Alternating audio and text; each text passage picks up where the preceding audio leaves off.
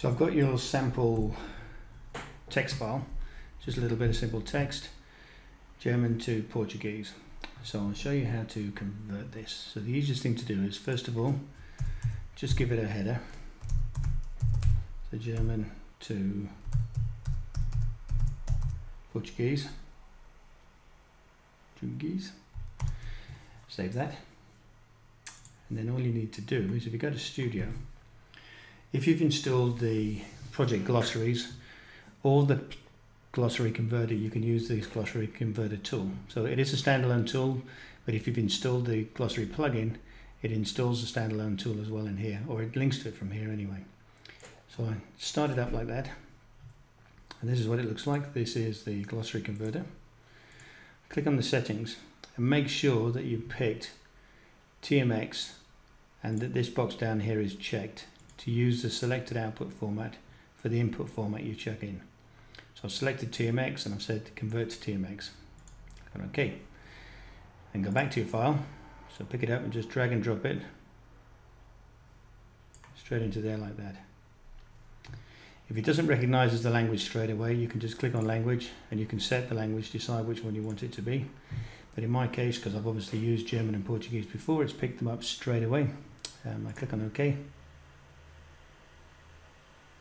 And that's it. You see now I've got a TMX. When I select F4, there you go. Perfect. So to get that in Studio, you asked another question whether or not you could have German and Portuguese and it also have Portuguese to German. You can actually use your German Portuguese in a Portuguese German project by adding the TM using the NETM plugin. So if you click on your project settings and go to your language pairs, and then you click on add, and if you add NETM, then you can add the TM in the German Portuguese direction, even though it's a Portuguese German project. In fact, you can add it in any project if you use NETM. But if you don't want to do that, and this is built into Studio 2015, so you have that already. But if you do want separate TMs, the way to do it is simple. Go to your translation memories view. To upgrade it is really simple because you obviously you know how to do this already. You just upgrade, add file-based TMs. So you add it in there like that, and finish, and it goes through, and that's it. So now you can see I've now got a TM there, which if I open it up in Studio, looks like that, German to Portuguese.